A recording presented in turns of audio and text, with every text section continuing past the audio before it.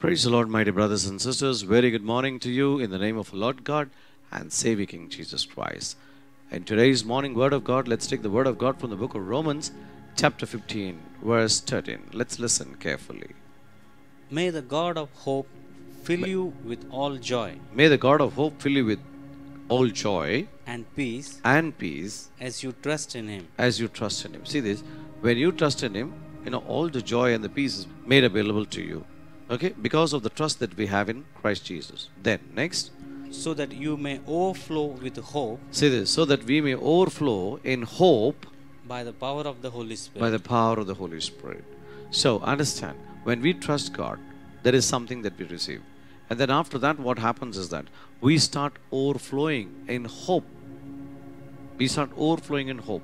And then, when we have this hope, unconditional hope in us, that increases our faith and that strengthens our trust in God.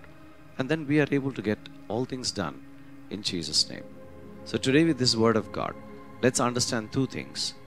Trusting God. Okay, because we trust God, what are the things that are made available? Peace is made available to us, love is made available, joy is made available. All these things are made available because of the trust that we have in Christ Jesus. And because of the trust that we have in Christ Jesus, then hope starts overflowing. And when hope starts overflowing, then our faith is strengthened. And when our faith is strengthened, all the miracles and the wonders that we're looking and longing for is done in our life. So today, you can get a miracle done.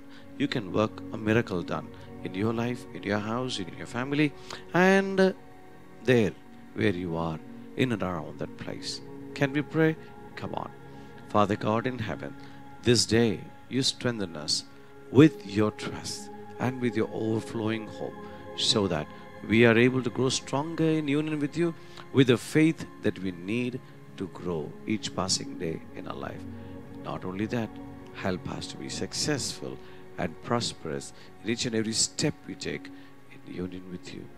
Bless, O Lord, for the greater glory of your name and coming of the kingdom of God. We make this prayer in Jesus' mighty name, our Lord. Amen, amen, and amen.